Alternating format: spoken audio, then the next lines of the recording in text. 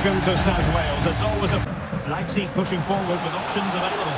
Oh, he's through here. In it goes, an early goal. No wonder they're celebrating.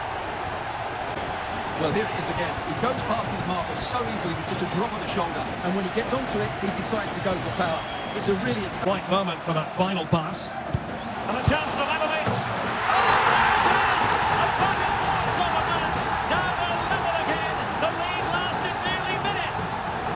First of all, where's the defending? They're all over the place, but give him some credit. That's a good finish. Great composure. To win the ball.